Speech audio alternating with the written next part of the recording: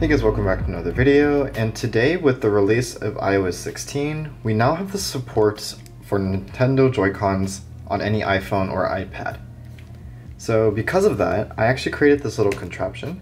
This is a little 3D printed design that I made myself, and this turns your little iPhone into a portable gaming device. So this is actually a MagSafe ring in the middle. You can actually buy a bunch of MagSafe rings. These aren't the one I use specifically, but if you stack a bunch of these, you'll have the similar strength to that one. So just buy a bunch of these. I'll have linked in the description. And if you print this 3D model, which I'll be providing for free on printables.com, the link will also be in the description, you can create this for yourself. Or if you actually don't have a printer, you can find some other source online to find a way to get this printed. But anyways, let's get started on how to do this. So the first step is to actually connect the Joy-Cons to your iPhone, and it's pretty simple. If you look at the side of the Joy-Con, there's a little button right here, and you want to just hold that to put it into pairing mode. So I'm going to do it for both the left and right Joy-Cons. Okay, and then just unlock my phone, and in Bluetooth, it's going to show up as Joy-Con left and Joy-Con right. So I'm just going to pair it to both of them. And yeah, and that's pretty much it. So that's how you pair the Joy-Cons to your iPhone. It's really simple and there's nothing too complicated about it. And then to attach it to my little grip here, you just slide it through the 3D printed rails, and it just locks in place. It's not gonna fall out. It's really I designed it so that it's like perfect fit. And then you just slide the right one in like that, and you basically have a mini Switch of your own. So I'm gonna use Genshin Impact as a quick demo. I don't actually play this game, but I've seen people play it, and it does work with the controller. So while that loads, I'm gonna do a quick size comparison between the Switch and the iPhone version of this. So if you look at it, the Switch seems like it has such a larger display than the iPhone itself. But if you do a side-by-side comparison, the width is actually the same as the iPhone. And then if you look at the height, the Switch is slightly taller, but that's nothing too big of a thing to worry about.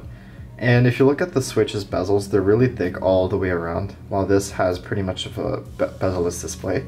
So if you actually place the Switch on top of it, it's pretty much the same size.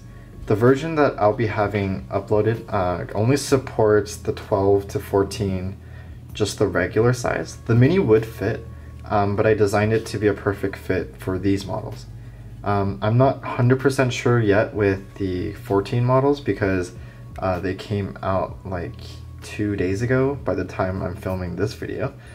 So sizing, I'm not too sure about, but hopefully it'll fit. If not, if anyone tests it for me, then I'll make some adjustments and we can go on from there. So this is almost done. I'm going to talk about the ergonomics really quickly. This obviously isn't the most comfortable way to play it, but then this is essentially the same grip and feel of playing on a Nintendo Switch, except your fingers right here actually have a place to go.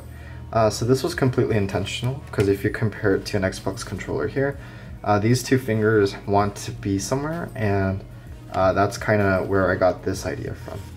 It's a miniature version of that like design style.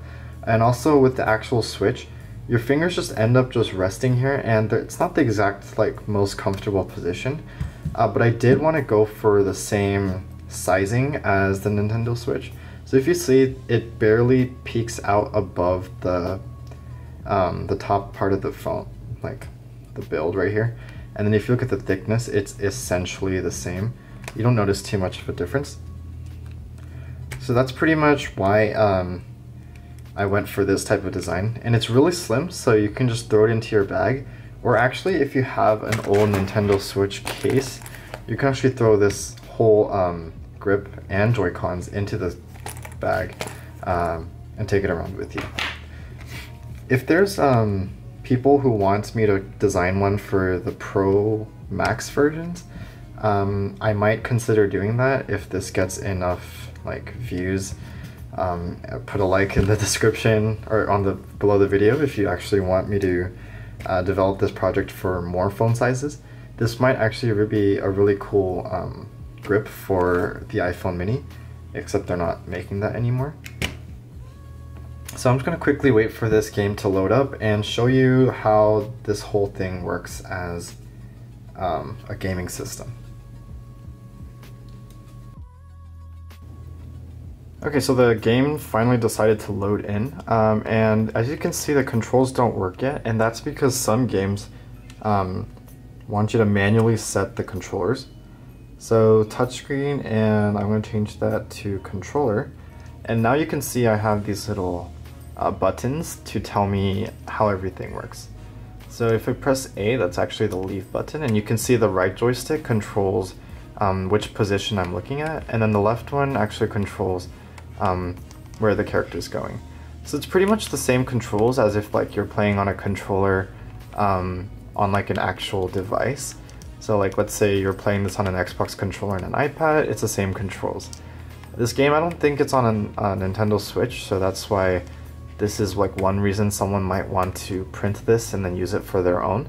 And it's really easy to use this device because everything's just like modular. You can just pull off your phone, do whatever you want, and then it snaps back on when you want to get back into your gaming session. So this is really cool. This is what the back looks like. That's where the magnet is. You can kind of see it in like the light. The back's completely flush with the Joy-Cons, and everything is like held together pretty nicely. Like I said, you can actually order the magnets for really cheap. This one doesn't actually use these magnets, but if you stack a bunch of these, obviously facing the right side to your phone, you can actually have this strong of a magnet connection. I'll also leave the link where I got this specific magnet. It's a little bit stronger, and then I put some type of tape over it to protect my phone. And something cool about this is you can actually use it without a case, because the magnet's inside of your phone directly. So this is just the bare phone by itself, and you can see it connects to this right here. So that's pretty much it for the build and everything. This took me a while to make. If you can kind of see that this isn't exactly the final version. But the printable version that I uploaded online is the final version. You can give me any feedback if you want any changes. This only supports the regular size models, so like I said, tell me if you want a full-size version. I went through many iterations of this. Like I had to move, I actually had this as an asymmetric design so that this could work in any orientation, but now it doesn't work because of the camera bump.